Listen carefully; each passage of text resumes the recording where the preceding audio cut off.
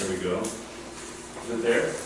We've been talking about how to understand the Bible. That's why you're here. Isn't that why you're in Bible school? To understand the Bible.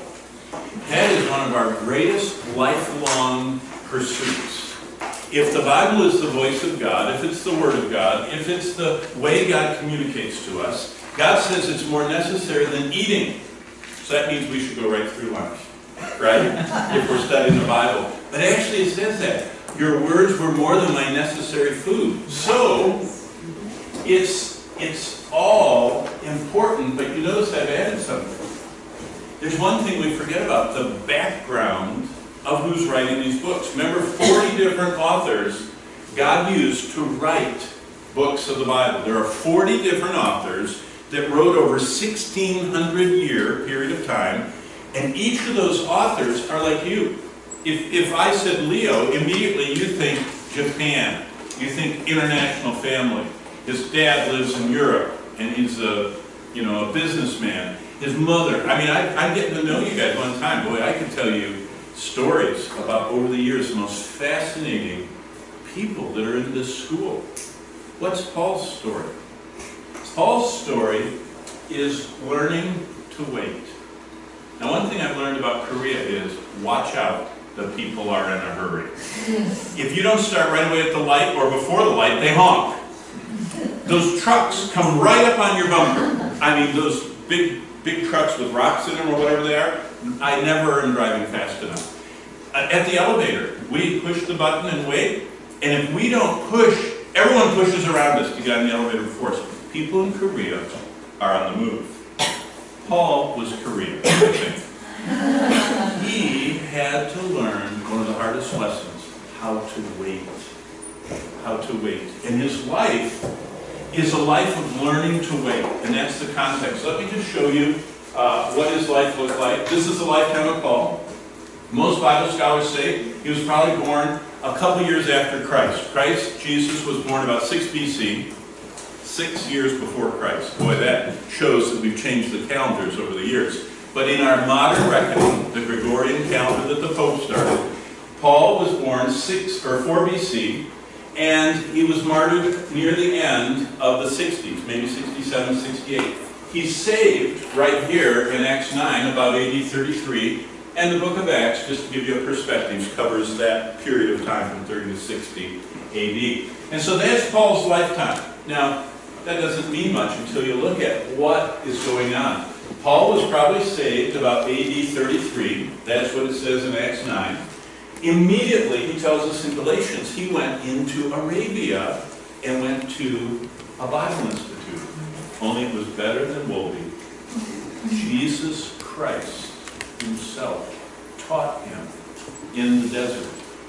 Paul went for seminary. Read about it in Galatians. He said, I wasn't taught by anybody on earth. The Lord himself taught me. And so Paul gets saved. And do you remember what happened right after he got saved? They tried to kill him. He immediately went out into ministry up in Damascus. And they had to let him over the wall in a basket. Remember? You remember all this? Because he was so zealous. See, as soon as he got saved, he wanted to get on the elevator. He was ready to go. He was honking the horn. The Lord said, no. I'm going to take you for a couple years out in nowhere. Kind of like more remote than Jeju, okay? He was to be trained. And then, he doesn't go into ministry. Paul goes to Tarsus. That's what it says in Acts 9, 23 and 30. He goes, what's Tarsus? What was that town? His home. He went to his hometown. Look how long he went. 7 years. See, most people, Acts 9, we don't hear about Paul anymore. It's Peter's Peter's the big guy. He is filling the book of Acts. Paul is where? Nowhere. He goes to school, and then he goes to Tarsus, and he's not over. He's still in Tarsus when Barnabas comes and finds him and brings him to Antioch. Do you notice? Paul trained 14 years in order to serve only 10 years. Do you know what a lot of people are? They're in a hurry. I meet people all the time. They don't have time to prepare for ministry. They don't have time to go to Bible school. They don't have time to do it. They're just going to go do something right now, and they're just going to save the world. Isn't it interesting, when God directed Paul's life, he prepared him 14 years before he starts. This is the first time we really hear about Paul's ministry. It's his, what we call the first what? Missionary journey, right? You always learn that. The first, the second, the third, the missionary journey. Way over here. That's the 50 event of his life. He has 14 years. Well, isn't it a waste? Don't you think that's a waste? Why was Paul sidelined for 14 years when the whole world is going to hell? Right? He was one of the greatest, most effective evangelists in the history of the church. Yet God thinks of things differently than we do. We think of the human instrument, and we think, oh, if we don't get, whoever on the front line, it's like a game and we're coaching it. And God owns the team. And he sees it in a much greater perspective than we ever will. So, Paul starts his missionary journeys, and then he has his second missionary journey, and look what starts coming out of the missionary journeys. Do you see what's written down here? What are those things? What do we call those? Paul's epistles. So after Paul's second missionary journey, he writes Galatians, 1 Thessalonians, 2 Thessalonians. He goes to, and you see where we are in Acts up there, he goes to his third missionary journey, and he's in Corinth, and he's writing the book of Romans. One of the greatest books ever written in the history of humanity. Paul writes from Corinth. And then, after 10 years, that's the total of all of his missionary journeys. All that we read about in the book of Acts is 10 years long. He's had 14 years invested in getting ready. 10 years in heavy duty, non-stop, walking about 3,000 miles, riding boats, getting shipwrecked, all this stuff. And then look at this. This is the big part. After his third missionary journey, he has a hard, alone, suffering decade. We hardly think of this part.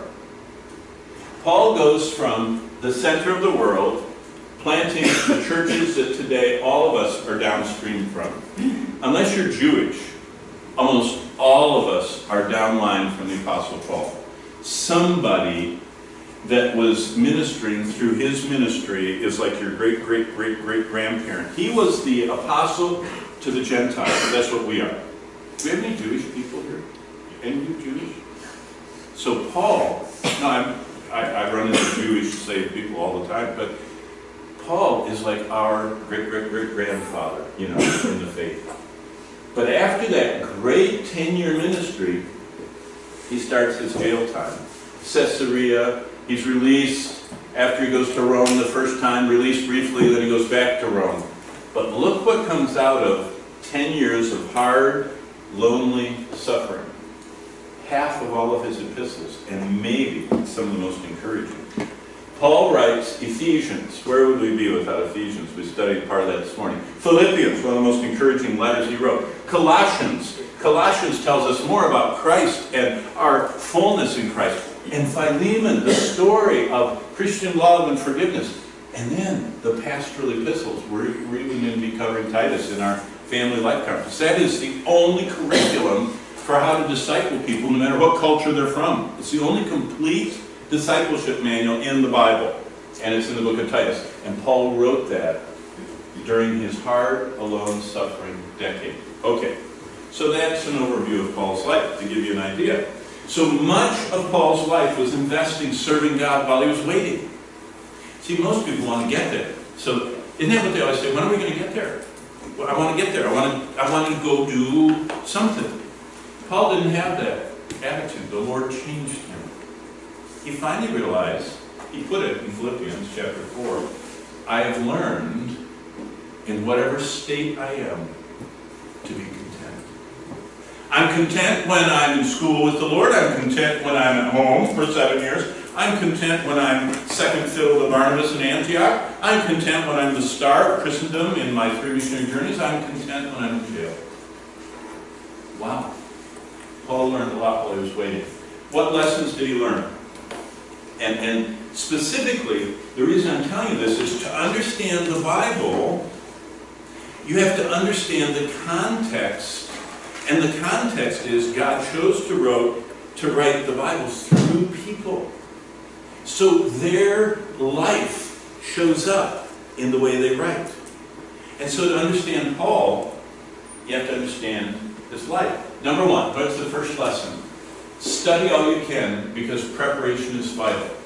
What did Paul say in Philippians 3:10? You remember that famous letter to the Philippians? He says, that I may know him, the power of his resurrection, the fellowship of his suffering, if by any means I may attain unto the resurrection from the dead. He says, I have a singular goal. I want to know Christ. Don't confuse knowing facts with knowing Christ. There's a difference. Do you remember what James said? He said, demons, now we studied demons, let's see how well you were listening last hour. 1/3 of all the angels fell into the rebellion, so there are countless demons. Do you know what James said about demons? Demons believe all the facts. Did you know demons are orthodox in the sense they believe Jesus is God? They believe he's the Son of God. They believe in the Trinity. They believe in creation. They know that Jesus rose from the dead because they saw it. You understand? They saw every one of his miracles. Have you? Were we there? No. Were they? Yes. They were bothering Jesus his whole ministry. They witnessed everything. They believe all the facts. Demons believe. They believe more than we do because they tremble. You know, that's what it says. Demons know it's all true and they shake because they know who they're dealing with. Don't confuse facts with knowing. Knowing is to experience. In the English language, if you have an English dictionary and look up the word to know, Webster was the famous American dictionary writer. And if you look up the verb to know, it says there are 3 levels of meaning. There is, recognition is the first level. You kind of know the alphabet. Acquaintance. Is it tense or tams? I never won the spelling. Acquaintance or tams? That's A? Oh, good. And here's the final level. Experience. Now what Webster said is, if I say the word hunger, and someone says, oh, I know what hunger is, that means they recognize hungry people. Or it means they're acquainted with someone that's been hungry. But he said the only ones that really know it have been hungry. They've experienced it. How about pain? You know how the doctor says, tell me on a level of 1 to 10 what that pain is like? Did you know you can recognize someone in pain? You can be acquainted with people that are in pain, but until you've felt it, you don't really know. Did you know that many people are recognizing the truth of the Bible? Many people are acquainted with the truth of the Bible, but they don't know Christ. They're like demons. They know the facts, but they've never experienced knowing Christ. When you experience knowing Christ, it totally transforms your life. So that was first. Paul said, study all you can. Preparation is vital. Secondly, wait for God's timing, because growth takes time. It took Paul 7 years at home to get ready to go into ministry. He had to be around the people he grew up with, the people he knew, the people that knew him best before he could go out. And what he had to learn is also in Philippians. This is what Paul said in Philippians 2:15. He said, this is what I had to learn. It took so long. Philippians 2 and verse 5. Let this mind be in you, which was also in Christ Jesus. You know what Paul had to deal with? He had to deal with humbling himself. So it wasn't all about Paul. So it was about Christ. And that growth to trusting Christ takes a long time. Here's another lesson Paul had to learn. Listen to a Barnabas, because everyone needs discipleship. Paul went to school with Jesus. He still had to be discipled by Barnabas. God knew that Paul couldn't make it in the ministry if he didn't have a period of time, about 3+ years, that Paul was in the tutelage of Barnabas. Do you have a Barnabas? Do you have someone that disciples you? Every one of us needs someone that comes along, knows us so well, asks us the right questions, and says, what are you really learning in your Bible? What is God really changing in your life? Are you more patient than you were last year? Are you more loving than you were? How are you doing at saying no to sin in your life? See, that's the level that we need. Listen to a Barnabas. Everybody needs discipleship. The fourth lesson Paul learned is, run the race because God can do so much in a short time. Do you know, in Philippians 3:14, Paul's metaphor, he used these athletic metaphors, and he said, I press toward the mark. The word press is used outside the Bible for a chariot driver. Now, all of you think of chariot drivers as a great big platform like this that a man stands on, you know, the Roman charioteers. There's this big kind of like deck of a boat. He's got reins in his hands. He's got 6 horses, and he's standing almost inside of a little apartment. That's not the chariot races that Paul used the word for. The chariot races that were spectatorial, the chariot driver only had a small circle the size of a dinner plate that he stood on and balanced himself, because they couldn't have all that stuff because they were racing around corners, and that big apartment you were standing on would have swung too widely. So they were on a little tiny wheeled, little tiny platform, only balancing themselves, holding on to the reins, and the only way that they could stay in tune is they had to press forward, holding on to those reins so that they were exactly in stride with the horses. Paul says, I'm completely leaning into the race for Christ. And you know what he did in 10 years? He changed the whole world. He wrote half the New Testament, planted all the churches that most of us are a part of, and then he went to jail. Run the race in God's timing, because God can do so much in a short time. Fifthly, learn contentment, because God can use us anywhere. He had 6+ years in prison that we're aware of, and time in between, kind of like house arrest, for a whole decade. And you know what Paul said in Philippians 4:11? I've learned in whatever state, you might add whatever jail, whatever confinement that I'm in, to be content. There's an English song that's very interesting.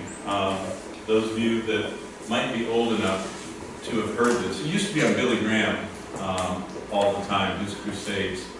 His eye is on the sparrow. There's a little couple that lived in Elmira, New York, in a rest home, a nursing home.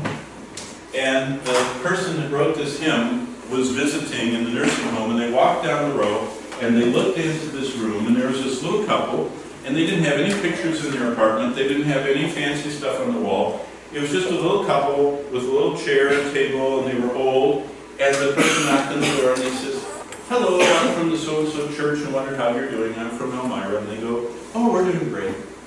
And they said, you don't have any pictures? They said, oh, we don't have any family. Never had any children. We don't have any relatives. They said, does anybody visit you here in the nursing home? They said, no. And they talked to them for quite a while. Finally, they said, why are you're so chipper? You know, kind of so happy. And this dear couple said, why should we be discouraged? If the Lord, his eye is on the sparrow, we know he cares for us. And that's where the words from the song came from. What this couple learned is, learn to be content, because God can use us anywhere. What they said they did is they sat in their little nursing home, and all they had is a window, and they would look out the window, and they had learned to pray for missionaries around the world. They said, we can see all the way around the world out our window. They were just aware that God was listening to their prayers, that he had put them at that time in their life in that nursing home. They were so happy someone cooked for them and cleaned their sheets and everything else.